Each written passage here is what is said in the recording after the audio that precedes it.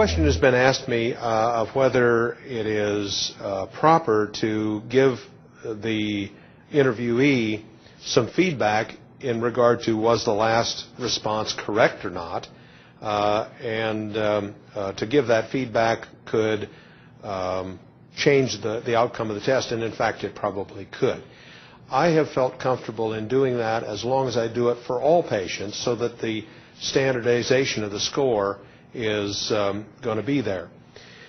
The patient who scored MCI, scored at the bottom end of normal, actually, if I had given his clock drawing test one less point, he would have fallen into the MCI. And you'll see that from time to time. You'll be in a gray zone.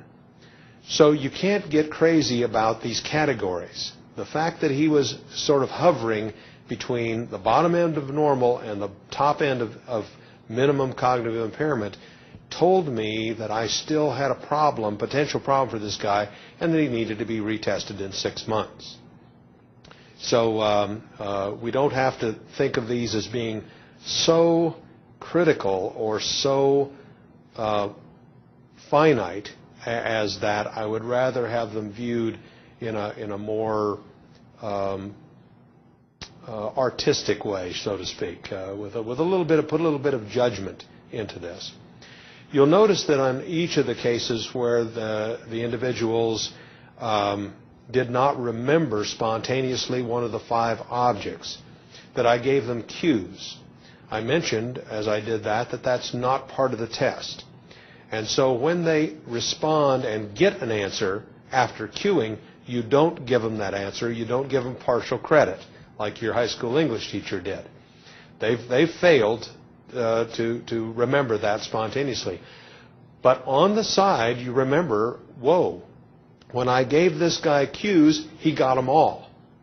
Or when I gave him cues, he didn't get them all.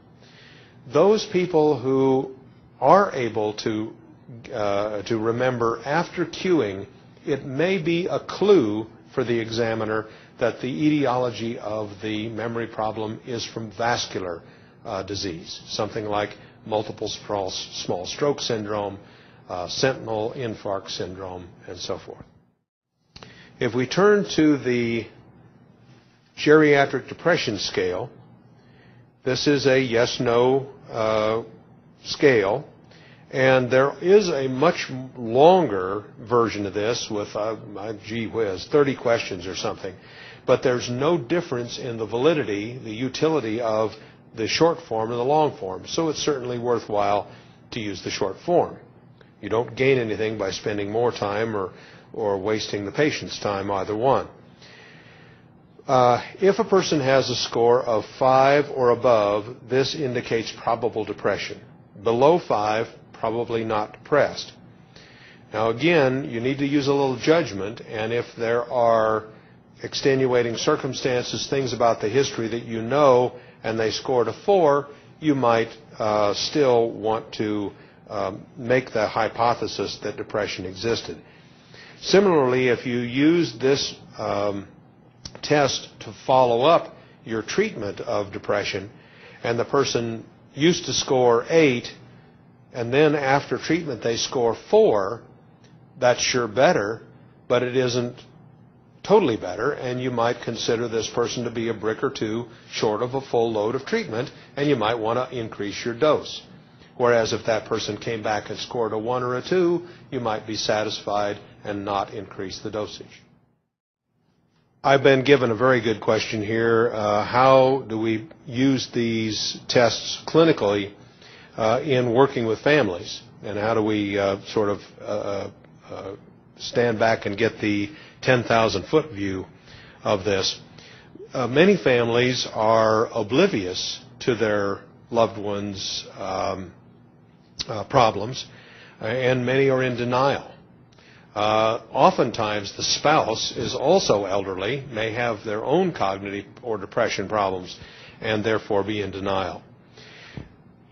First thing I'd like to say is that the visual spatial things, like the clock drawing test, are surprising and not arguable.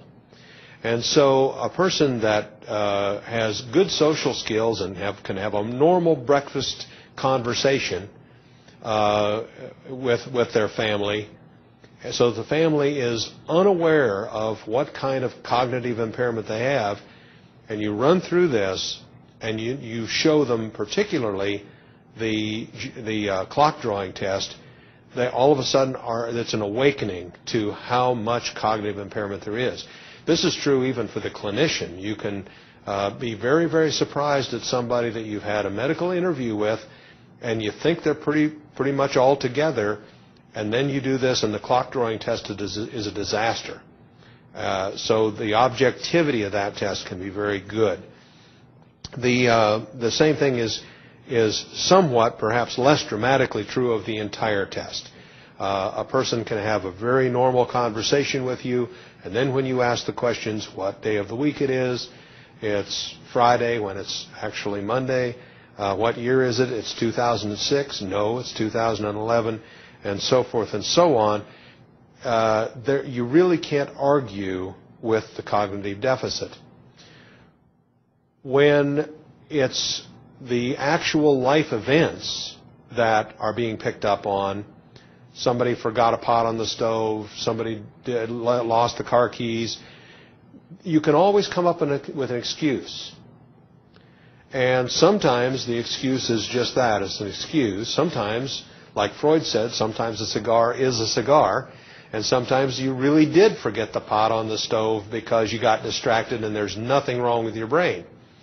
But the testing has a different objective kind of a meaning, and you can't escape the findings of it with excuses in most cases. I suppose you could say, well, I didn't sleep last night or something like that, or I drank too much before I took this test.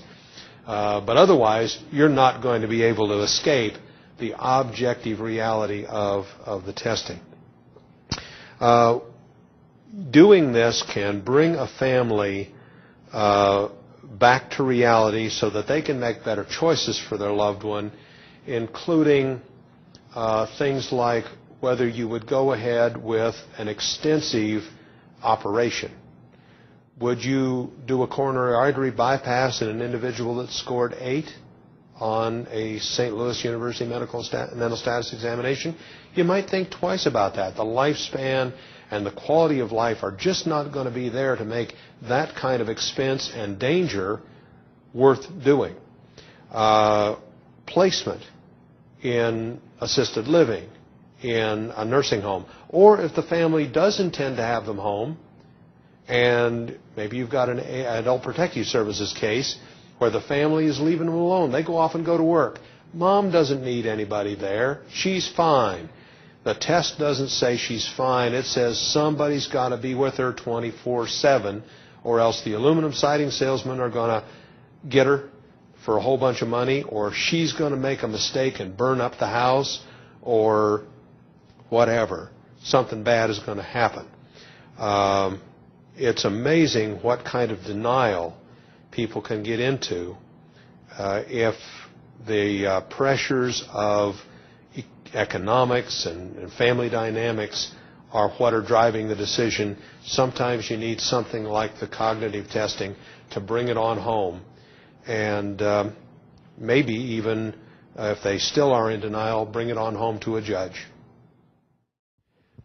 In practical everyday life, many times I relegate the actual performance of these examinations to ancillary staff, to the nursing staff, or many times in my nursing homes, it'll be the social worker that gets to do this. Now, that can create a bit of an issue when the social worker does the test, there are impairments there, and either the resident or the family wants feedback. And so what do you do? I think probably the best thing is to cop out on that and say, look, I'm not your doc. I really can't put this in the context of the medicines you're on and your age and all of the other things that help to determine what this means. I think this will be better discussed with your physician. and we think you'll have an opportunity to do that next Friday at 3 o'clock when he comes by, or whatever you can offer them in the way of a time frame. To get sucked into it prematurely could just put you on the hot seat when it needs more clinical massaging before. A good example of this would be somebody that performs poorly on the St. Louis University Mental Status Examination and also poorly on the Geriatric Depression Scale. Is that dementia or MCI? Or did the person's cognitive performance suffer because of their depression? That's what we call pseudo-dementia. And that's one for the attending doc. The new MDS 3.0 actually has a standardized test of cognition built into it. It is not as multidimensional as the St. Louis University Mental Status Exam or the Mini Mental Status Exam that you're familiar with, perhaps, but it's useful. In either case, I'd like to see these examinations done more routinely. And so, as a nurse, as a social worker, someone other than a physician doing these, first of all, I'd like to see you advocate for doing them more routinely in your facility. That gives you another cop-out because you can say, we do these on everybody. We're not looking into some concern we have for you. Alternatively, if there are concerns there, you may feel comfortable in saying, there are some abnormalities here, so there's some things that indicate that there could be a problem, but I think this is going to need further explanation. It's going to need the attention of your physician to carry this forward to see what it really means.